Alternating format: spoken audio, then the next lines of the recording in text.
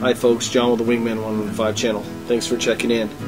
Today I'm going to be doing a quick video overview of a folding knife that Schrade sent me. It's the SCH501S folder. Come along, join me. Here's a quick look at the Schrade SCH501S. The blade is a 3 1/4 inch drop point design and is made out of a 1/4 inch thick blackwash 9 CR18 MOV high carbon stainless steel that is partially serrated.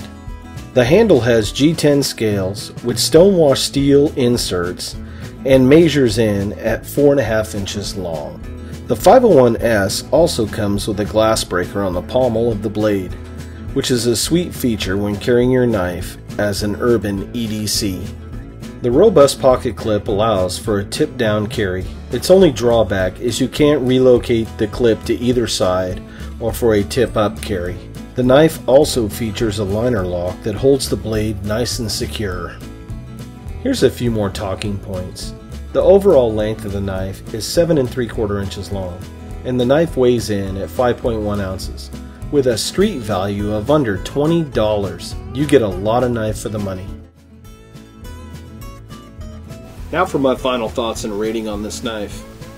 My first impression of this knife is that it is just stout.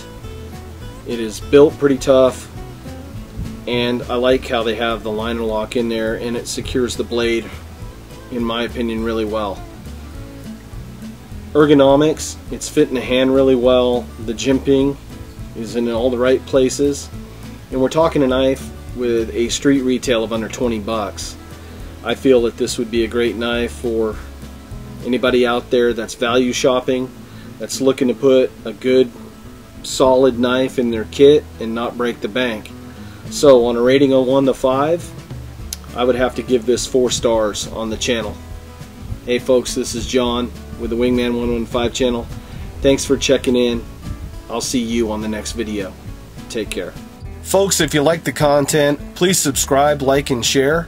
And for the latest channel updates, follow me on Facebook, Instagram, Google+, and Twitter. Folks, thanks for checking in. Until the next video, take care. We'll see you.